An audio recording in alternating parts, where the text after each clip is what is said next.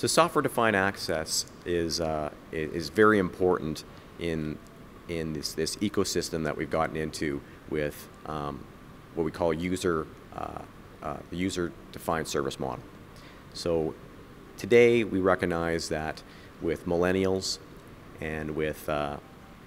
web-scale companies that are providing services that are app-driven, this is where we want to go as a marketplace, whether you're a cable or telco service provider.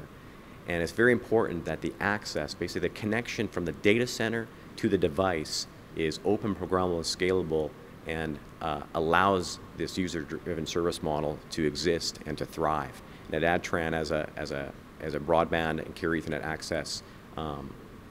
leader, we have seen this, and we've created something called Mosaic that basically will frame the way we deliver a software-defined access architecture, like I said, to underpin this